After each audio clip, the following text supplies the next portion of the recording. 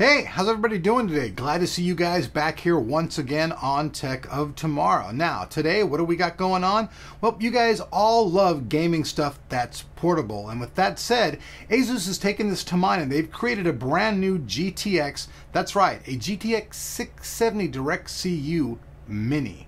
That's right. So this card's much smaller than your average card, so it'll fit in some of those much smaller cases, which in turn makes it very, very portable. Now, ASUS has all kinds of stuff about their card that they think is very, very important. We're going to first jump in. We're going to talk about the top 6 reasons why ASUS feels this card is one of their better products. And then we'll jump in, take a look at the card itself, its specs, and what the card's generally all about. So with that said, let's jump in and let's talk about some of the specifics of this card. The new ASUS GeForce GTX 670 DirectCU Mini is the world's first and only small form factor GeForce GTX 670 graphics card. It's suited for ITX and MATX gaming PCs. It also features DirectCU cooling.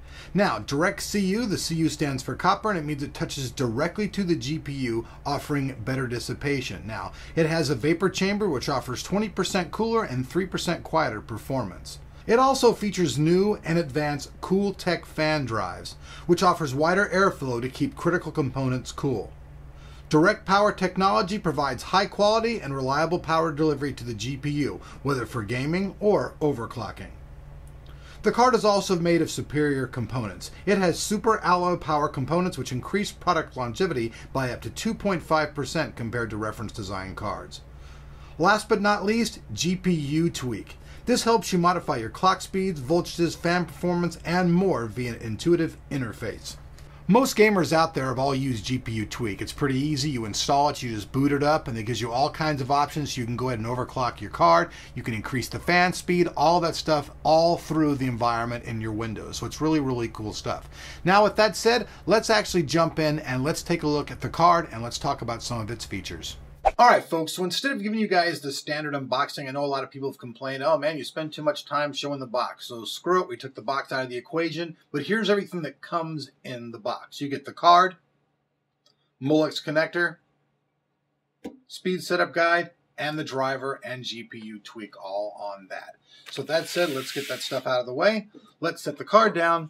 And let's start talking about some of the features. Now, a lot of people don't know this, but DirectCU, DirectCU 2, DirectCU 3, which is coming out in the future, all designate how many fans are actually on the card. So when this card says DirectCU, it means it's got one fan. Now let's talk about some of the features. Now, obvious things, an NVIDIA GeForce GTX 670, PCI Express 3.0. It's got 2 GB of GDDR5 memory.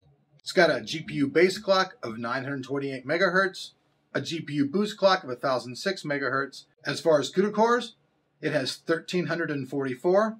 It's got a memory clock speed of 6008 megahertz, and it also features a 256-bit memory interface. It has a maximum resolution of 2560 by 1600, and the card size is in at 6.7 by 4.8 by 1/6 inches, or 17.01 times 12.19 by 4.06 centimeters, which you guys will all see on the screen behind me. All right, folks, now let's take a close-up look at the card. We'll start off here at the bottom. Right here, we see our PCIe 3.0 interface.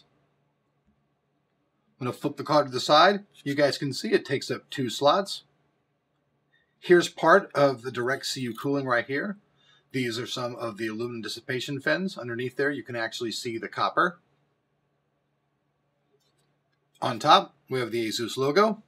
We have the single fan. Flip it around to the back side. Here you can get another look at the cooler. All those fins going on there. Flip it around to the side.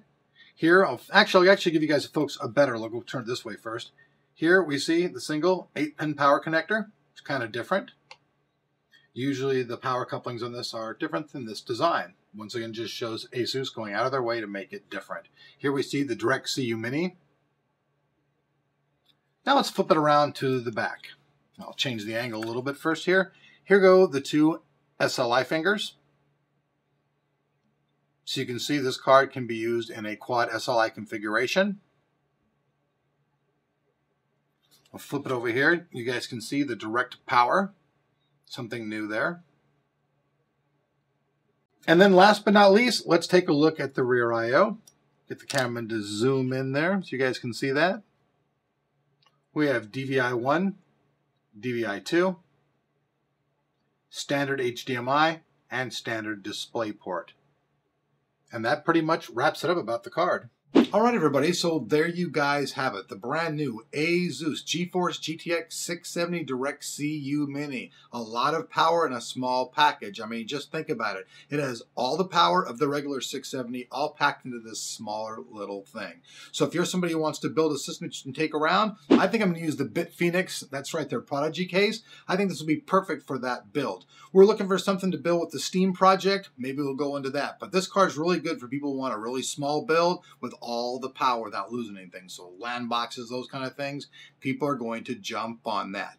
Also, at the end of this video, we're going to have the links to our latest articles over on Tech of Tomorrow. Really cool stuff going on. Lots of stuff talking about internet speeds going up and just interesting articles. So if you guys are interested in checking those out, make sure to click on those links. They'll also be in the description below. Also, for some reason, I don't know why, people still keep asking me, did we release the winners to the 100K contest? Yes, we did. We will once again, listen clearly. Listen clearly. They'll be in the link in the description below to the video. So all you got to do is go click on that link and go over there. So you don't need to send me an email and go, hey, I didn't see it. It'll be down there. So peace out. I'm Elric. Hope you guys like this video. If so, hit that like button. Show us you appreciate it. And we'll see you guys back here on the channel. Now off to the news.